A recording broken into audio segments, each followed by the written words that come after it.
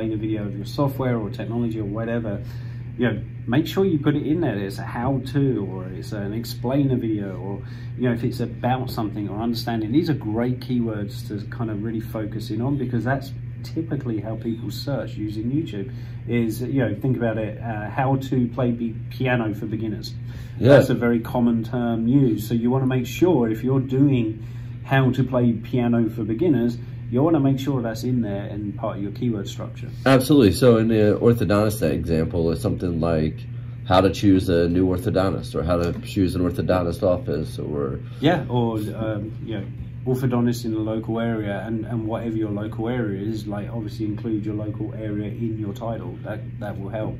Oh, so that would even go further for as far as optimizing. It would be worthwhile to create a video around each office.